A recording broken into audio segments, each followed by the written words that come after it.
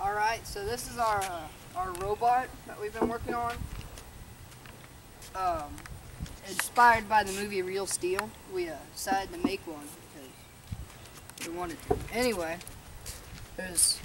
been working on it for a while. I had to make this out of wood, and that really turned out good, thankfully.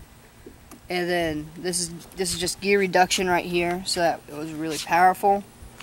And with this piece of ball thread, we haven't spent a dime on this yet. We just been using scraps around the garage and places.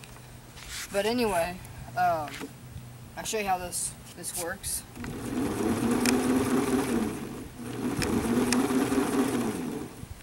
Anyway, yeah.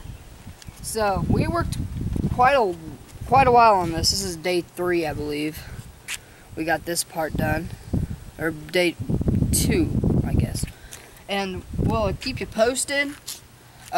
Leave in the comments what color we should paint it when we're done with it. And thanks for watching.